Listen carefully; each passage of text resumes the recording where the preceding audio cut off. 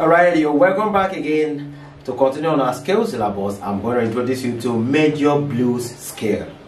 Alright, on the major blues scales, you have the following: your root, which is the first degree, your second degree, your flattened third, the third itself, right, the fifth degree, and the sixth degree.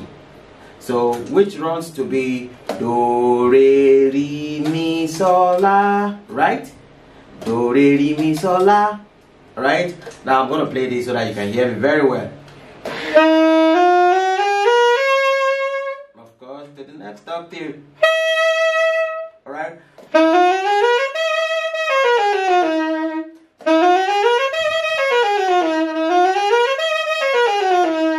Now, there's something I want you to know here. The only difference you have between your major blues scale and pentatonic major scale is the introduction of the flattened third degree. Alright? Now your pentatonic major scale runs to be what? Do, re, mi, sol, la, do. Now major blues is going in this pattern as do, re, re, mi, sol, la, do, the flattened third. Alright? So it's very easy for you to differentiate between your pentatonic major scale and major blues scale. Whenever you introduce a flattened third before the third itself in a pentatonic scale, that gives you what? A major blues scale. As simple as that. Alright? So your major blues scales, just like I said, is what? Alright?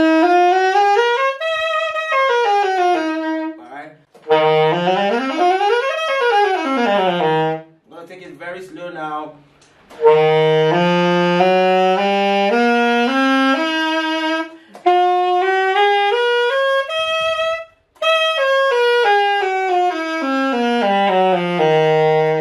That is your major blues scale. And now I need you to know that you can also come up with scale permutations on these major blues scales. Alright?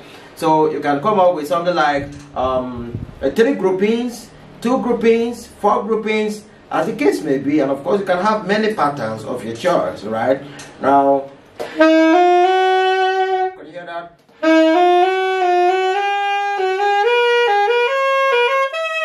Alright, now I'm playing what? Do, re, mi, sol, la, do.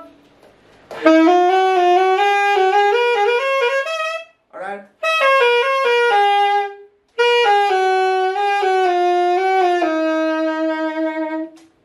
That is your what? 3 groupings, alright, on that. And of course you can come up with 2 groupings by playing what?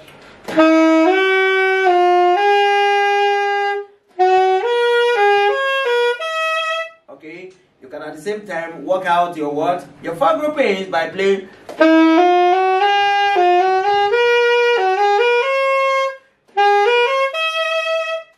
Alright, this is your what?